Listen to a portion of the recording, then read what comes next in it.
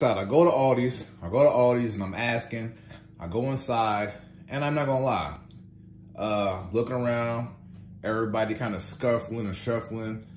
I don't really see anything. I'm looking at everybody's carts and it's just full of stuff. Everybody grabbing all the toilet paper off the shelf. I can't even get like any meat or anything for the house. And you know, I'm real stressed out trying to figure out, you know, what am I eat? I left the store angry. So I ain't gonna lie, I went to my car, and I started asking people. I said, hey, can somebody just be a nice human and just spare some of this stuff?